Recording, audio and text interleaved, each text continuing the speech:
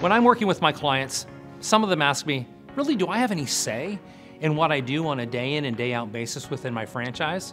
And the short answer is yes. Now, franchises come in many different flavors and different styles, but also different maturity levels. We break out franchises in 3 areas. You have emerging brands, which are brand new franchises that may have 4 or 5 or 6 brands that are just getting started in going to the market. The next are growth brands, where you may be the first owner within your region, but there's 40, 50 other brands throughout the United States. Then we have mature brands, and those mature brands have been around for a long time and are very solid and consistent and, quite frankly, tight operating systems and models.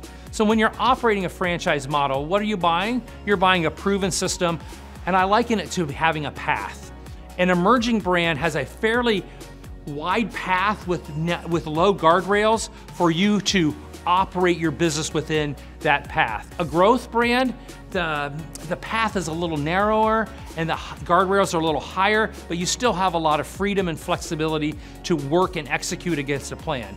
However, if you're in a mature brand, that's a very narrow path and very high guardrails, and you're really executing specifically against their plan. Depending on the level of input that you want to have and the level of influence that you want to have will depend on the type of brand that you actually acquire.